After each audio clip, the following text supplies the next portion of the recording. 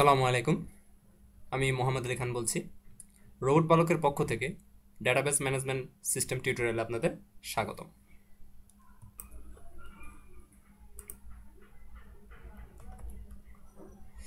আজকের বিষয় কোয়েরি, অর্থাৎ খোঁজা বা অনুসন্ধান করা।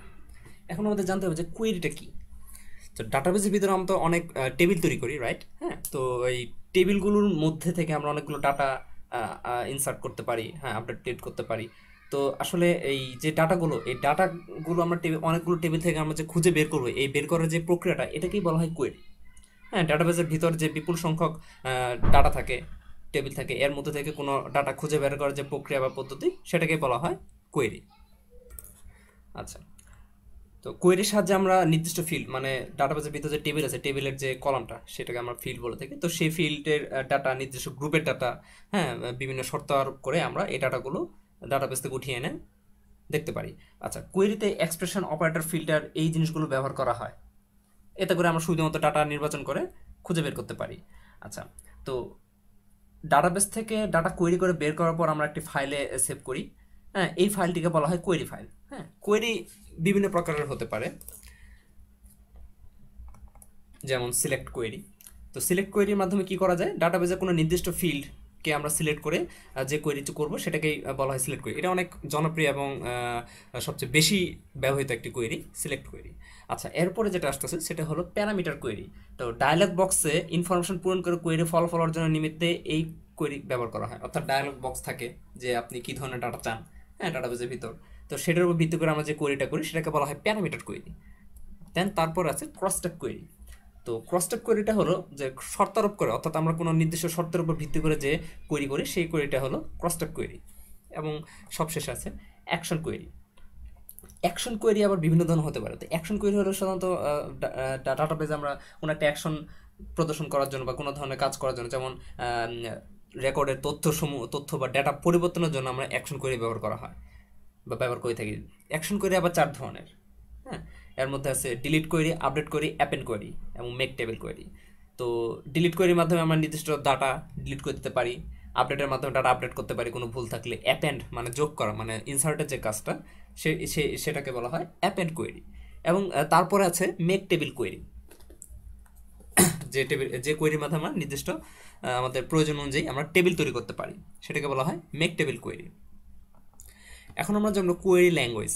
হ্যাঁ, তো আচ্ছা, আমরা ইতিমধ্যে জেনে ফেলেছি যে কোয়েরিটা কি। কোয়েরি হলো ডাটাবেস থেকে ডাটা বের করে আনার পদ্ধতি বা খুঁজে বের করার পদ্ধতিকে আমরা কোয়েরি বলে থাকি। এবং যে পদ্ধতিতে আমরা এই যে ডাটাগুলো বের করছি, এটাকে আমরা কোয়েরি বলে থাকি।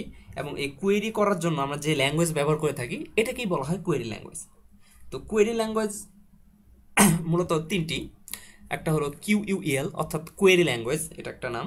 দেন আরেকটা আছে কিউবিই, অর্থাৎ কোয়েরি বাই এক্সাম্পল। হ্যাঁ, আরেক ধরনের ল্যাঙ্গুয়েজ আছে যেটা হলো এসকিউএল, অর্থাৎ স্ট্রাকচার্ড কোয়েরি ল্যাঙ্গুয়েজ। পৃথিবীতে সবচেয়ে বেশি পপুলার এবং সর্বজন স্বীকৃত যেটা, সেটা হলো যে এসকিউএল, অর্থাৎ স্ট্রাকচার্ড কোয়েরি ল্যাঙ্গুয়েজ। এটা সব জায়গায় এটা প্রয়োগ হয় এবং এটা সবচেয়ে বেশি ব্যবহৃত হয়। হ্যাঁ, তো এই তিনটা কোয়েরির মধ্যে এসকিউএলটা সবচেয়ে বেশি জনপ্রিয়। এবং আনসি, অর্থাৎ আমেরিকান ন্যাশনাল স্ট্যান্ডার্ড ইনস্টিটিউট এর স্ট্যান্ডার্ড ডেফিনেশন অনুসারে এসকিউএল রিলেশনাল ডাটাবেসের জন্য একটি আদর্শ কোয়েরি ল্যাঙ্গুয়েজ হিসেবে প্রতিষ্ঠিত হয়েছে, অর্থাৎ আরডিবিএমএস এর জন্য। আচ্ছা, এখন আমরা জানবো এসকিউএল কোয়েরিটা কি, অর্থাৎ স্ট্রাকচার কোয়েরি ল্যাঙ্গুয়েজ সেটা কি। তো এসকিউএল বা স্ট্রাকচার কোয়েরি ল্যাঙ্গুয়েজ ভাষা ব্যবহার করে ডাটাবেসের টেবিলে ডাটা প্রদর্শন বা ছাপানোর জন্য এসকিউএল কোয়েরি ব্যবহার করা হয়। ঠিক আছে, যে প্রদর্শন করব বা ছাপাবো, ছাপানো বলতে বোঝানো হচ্ছে যে ইনসার্ট করবো, আপডেট করবো বা দেখবো, রিপোর্ট তৈরি করবো, এই জন্য আমরা এসকিউএল কোয়েরি ব্যবহার করে থাকি। তো এসকিউএল কোয়েরি আবার 4 ধরনের হয়ে থাকে। যেমন প্রথমে আছে ইউনিয়ন কোয়েরি, ঠিক আছে, দেন তারপরে আছে পাস থ্রো কোয়েরি, তারপর ডাটা ডেফিনেশন কোয়েরি এবং তারপরে সাব কোয়েরি। আচ্ছা,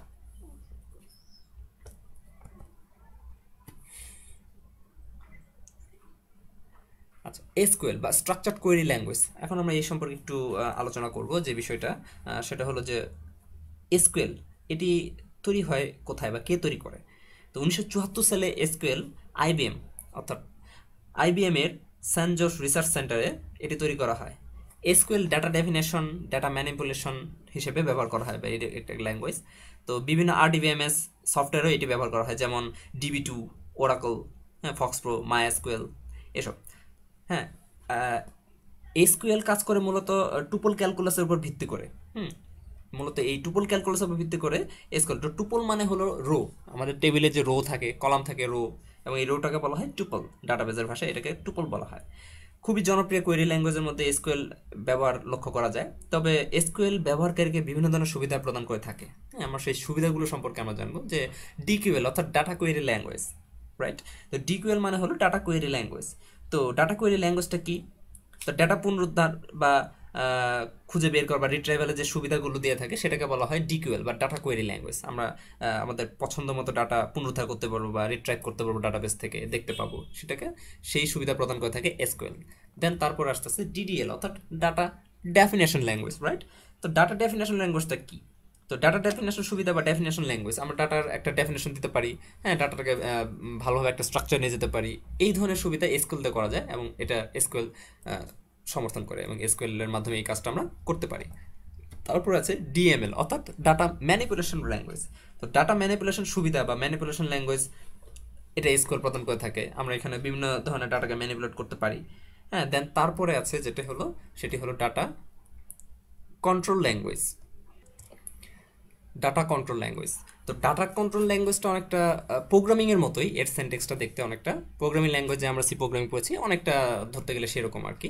তো সেই প্রোগ্রামিং ল্যাঙ্গুয়েজের মতো। তো এটার কাজ হলো যে কী ধরনের ডাটাবেজে স্টোর হবে সেটা কন্ট্রোল করা। অর্থাৎ আমরা একটা শর্ত আরোপ করে দিলাম যে এর বাইরে কেউ কোনো ধরনের ডাটা ইনসার্ট করতে হবে। যেমন আমরা একটা ফিল্ড নিলাম যে একটা স্টুডেন্ট টেবিল, স্টুডেন্টের নাম সর্বোচ্চ 255 ক্যারেক্টারের হবে। এখন কেউ যদি 255 ক্যারেক্টারের বেশি ইনপুট দিতে যায় সেক্ষেত্রে ডাটা নেবে না। সেটা এই ধরনের সুবিধা কিন্তু এসকিউএল প্রদান করে থাকে। ঠিক আছে, ডাটাবেজের মাধ্যমে এই কাজগুলো আমরা এসকিউএলের মাধ্যমে করতে পারি। হ্যাঁ, এটাই হলো ডাটা কন্ট্রোল ল্যাঙ্গুয়েজ বা ডিসিএল। আচ্ছা, এখন আমরা ডাটা পুনরুদ্ধার বা ডিকিউএল সম্পর্কে জানবো। আচ্ছা, তো ডিকিউএল সম্পর্কে আমরা এর আগে একটুখানি বলেছিলাম যে এটা কি, যে ডাটা পুনরুদ্ধার রিট্রাইভালের সুবিধা সাধারণত দিয়ে থাকে বা ডাটা উঠায় নেওয়া দেখার জন্য। আমরা এখন যে বিষয়টা দেখবো বা দেখতে পারি সেটি হলো ডিকিউএল।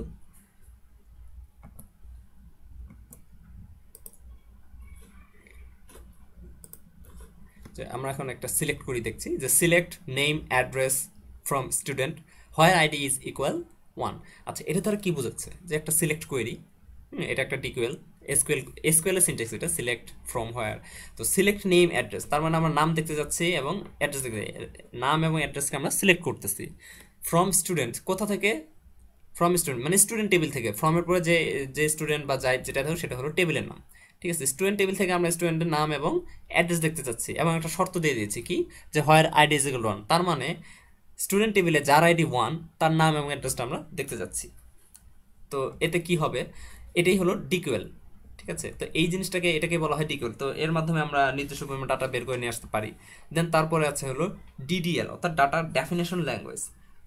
তো ডাটা ডেফিনেশন ল্যাঙ্গুয়েজের ক্ষেত্রে একটা কোয়েরি, ওই যে ডাটা ডেফিনেশন ল্যাঙ্গুয়েজ ডাটা একটা ডিফাইন করবে বা টেবিল ডিফাইন করবে এই বিষয়গুলো। যেমন ক্রিয়েট টেবিল স্টুডেন্ট, তার মানে আমি স্টুডেন্ট নামে একটা টেবিল তৈরি করতেছি। যেমন ক্রিয়েট টেবিল স্টুডেন্ট নামে টেবিল তৈরি করব। হ্যাঁ, এখন টেবিলের কি কি ফিল্ড থাকবে, মানে কলামগুলোর কি ফিল্ড থাকবে এবং তার টাইপ দিতে হবে এবং কিছু কনস্ট্যান্ট দিয়ে দেবো।